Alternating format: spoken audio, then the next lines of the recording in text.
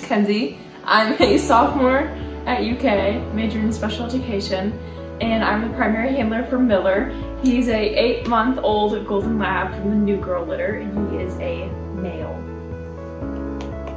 Paws for ability breeds, raises, and trains service dogs. They train service dogs for a multitude of reasons.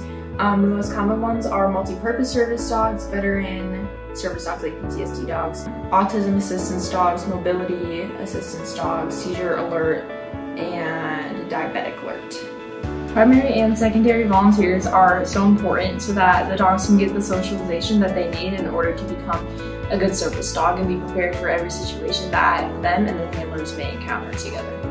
So as a primary handler, it is my main responsibility to provide every single bit of care for Miller. So I feed him 3 times a day.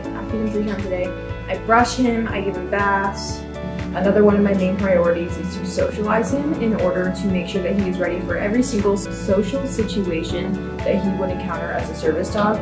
So that can be from going on walks outside, walking past birds and squirrels, to going to high distraction environments like the zoo or the aquarium, and just really preparing him for any single situation that he may encounter. Socialization and obedience are 2 of the most important things that we teach these dogs. Through socialization, it helps them be confident in every single setting that they may encounter. And obedience doesn't just look like them walking in a good heel. It consists of all of their commands and how well they are able to perform those commands in different settings. So right now, Miller and I are working on his implied stay. So my main goal for him right now is for me to put him into a down and me to be able to walk away and him to still hold that command for X amount of time.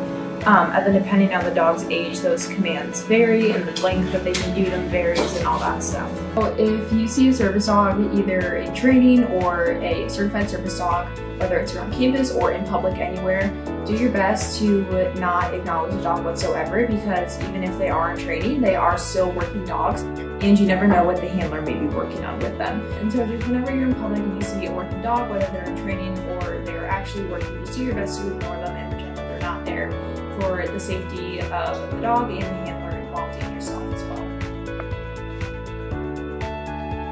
Today is graduation day. Brady has been in advanced training for 18 weeks, and today he finally graduates as a service dog with 10 other dogs who are with clients from all over the world.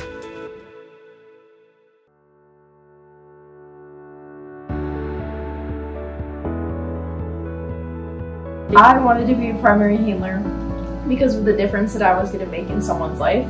My previous foster, Bradenton, is graduating as a seizure alert dog, and I just think it's really cool that I was able to be a part of his journey in helping someone's life be changed forever and impact their quality of life a lot more.